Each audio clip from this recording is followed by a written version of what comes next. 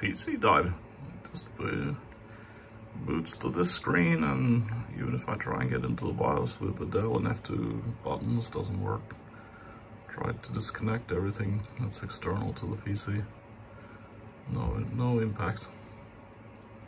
So anyway, let's investigate. Oh, so I even tried if you have DisplayPort connected only, the PC will not boot, so I plugged in the HDMI cable, but still end up in the same screen. So, took it out, took the covers off. I'm just going to do a casual check and see if there's anything I can see visually that looks weird or might not be the way it's supposed to. So, next diagnostic step, remove extra cards, which in my case was network, a 10 gig network card and a USB extender card. And I got the same failure. And then second diagnostic step is to unplug all drives and take out storage on the motherboard. And then I get this. So, not a completely dead system, so I'm going to plug in some drives and see when it starts to fail again. So I plugged in the boot drive, it's that red cable, and it goes to SSD Samsung, and then I get this. So, I would say maybe possibly the boot drive has failed. So, plugged in the two mechanical drives, and I get this, so that's also not a problem. I think I'll put the drive back, and then cards, and see what we can see. I put the cards back, it's still booted, and then I tried a new cable for the SSD, but didn't bring it to life, it's still dead. So, unplug the SSD, plugged in, installed USB for Windows. It comes in here, so I'll come back with final comments after I've acquired a new SSD. Oh, now I've got a new SSD, so I've opted to have an internal one. I didn't have the standard SSDs. This one is a little bit faster, but a bit more expensive than I would have liked to have paid. But it'll do. Let's get it screwed in. So anyway, got it finally screwed in. Really not nice when they have that small screw at the end. That's really difficult to get in. But anyway, let's see if it is recognized. Yeah, looks like it's found it. So I'm just going to package that up again and put it back where it belongs, and then I'm going to put Windows 11 Pro on that, and do the boring process of installing the OS. Well, I had to give up with the direct installation of Windows 11 Pro. I can't get past this computer is not compatible.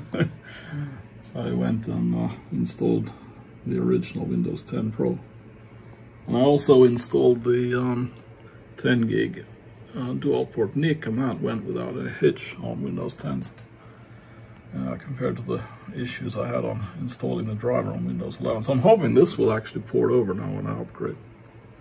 So let's see if I can actually get this thing upgraded to Windows 11. Now getting there with Windows 10 installed. I just forgot one thing, of course.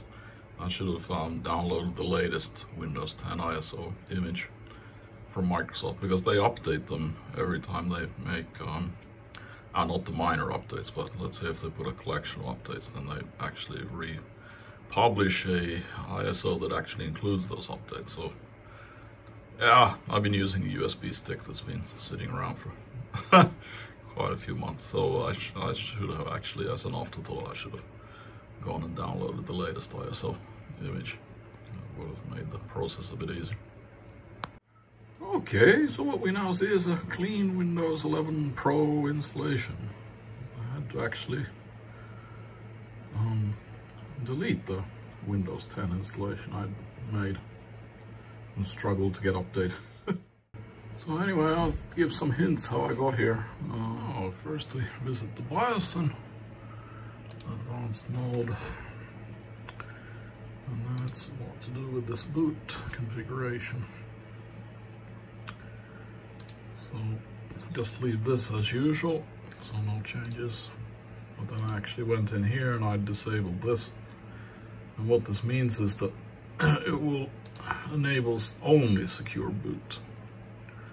And then on the boot option 1, I selected Windows Boot Manager for Samsung, which is the SSD M.2 drive I have installed. And that's it. That was the only way I could actually get this to or this is step 1 in the process of getting this stuff to work. Actually, I defaulted later to allow it to boot from a USB drive. That's the first option. And I put Windows Boot Manager as the second on the M.2 drive. So after selecting this one, continue. Now it was always getting this like your computer is incompatible. It's the secure boot that's the problem. But this stopped after I did the BIOS changes that I showed. So now I could get past this. So when I was here, then it's disk 3 is the M.2 drive. So that used to be represented as one disk 3 when I came in here the first time after installing the Windows 10. And then every time I clicked on it, it says, you can't install it because it's the it's using master boot record and we need GPT boot records. And I deleted the partition on the, or I used the delete function, and it still complained about it. So it actually the problem is that on the disk 3 it left a recovery partition, which was which contained the master boot record, so I had to get rid of that. And then I was able to select disk 3 as the installation destination. So now let's have a look if I can. I can give a few hints how to get rid of that partition. Well, you can just cancel that window, and then you can say repair the computer. So I'm not going to do it because I've already done it, but you can use troubleshooting, and then you can go to the command prompt. Here I suggest you go to the System32 directory, and if you take .exe files, then you find all these nice commands you can use and run in this session for doing various things.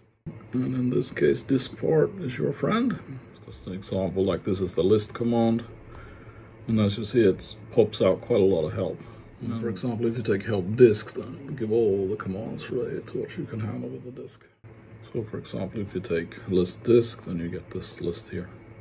And then here you can select like disk 3.